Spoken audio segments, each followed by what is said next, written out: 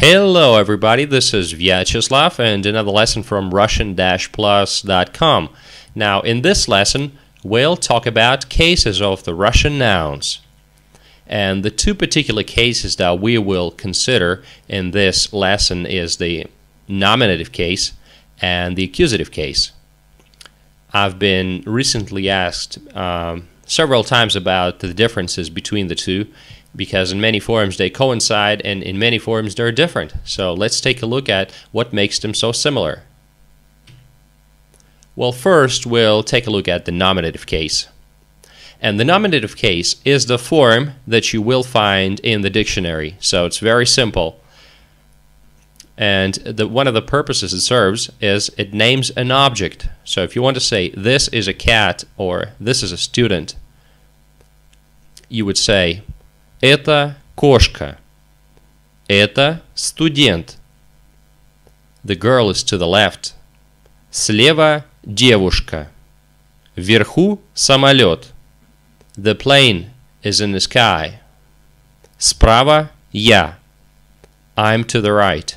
To the right is I, if you want to do a literal translation. So I think this was simple. Now, another case when you want to use the nominative case, that is the dictionary form, is when you indicate the subject of an action. Кошка бежит. The cat is running. Студент читает. The student is reading. Девушка плачет. The girl is crying. Самолет летит.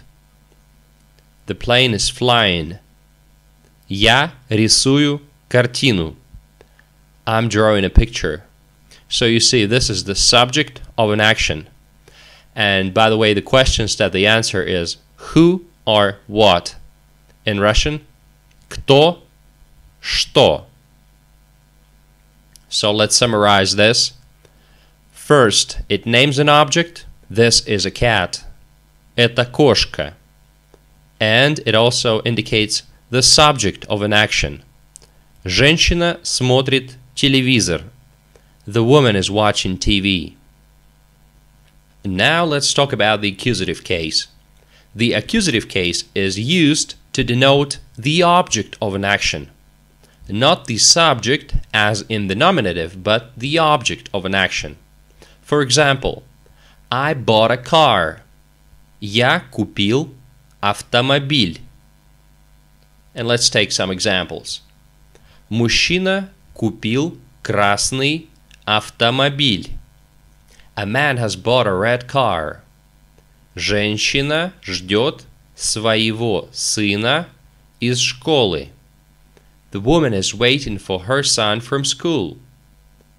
Я люблю тебя. I love you. Ты любишь маму. You love your mother. Я хочу ванильное мороженое. I want vanilla ice cream.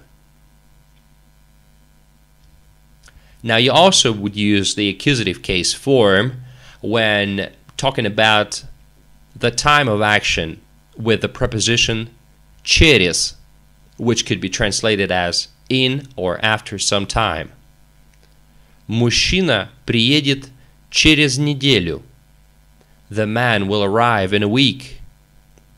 Я позвоню им через месяц. I will call them in a month. Фильм начнется через час. The movie will start in an hour. Через год мне будет 29. In a year, I'll be 29. Also, you would use the accusative case form when talking about the destination point with prepositions в or на and verbs of motion. Let's take some examples.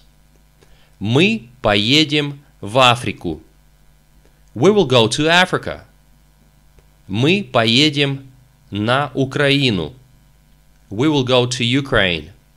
Recently, the Ukrainians have demanded that people say в Украину instead of на Украину.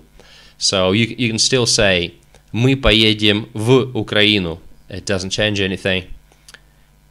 Я хочу Поехать в Европу. I want to go to Europe.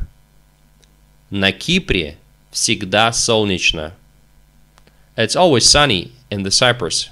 Also, there are some prepositions that are only used with the accusative case, and that is про, через, сквозь. Расскажи мне про себя. Tell me about yourself. Мы поедем через горы. We will go through the mountains. Мы поедем через город. We will go through town.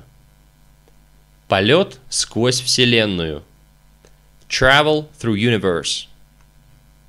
Okay, let's summarize the accusative case. First, it names the object of an action, answering the questions whom or what, кого, что. Мужчина ждет женщину. Destination point. Мы поедем в Африку. Мы поедем на Украину. The action time. Мужчина приедет через неделю. And it's used with some prepositions as про, через, сквозь. Я знаю много песен про Москву.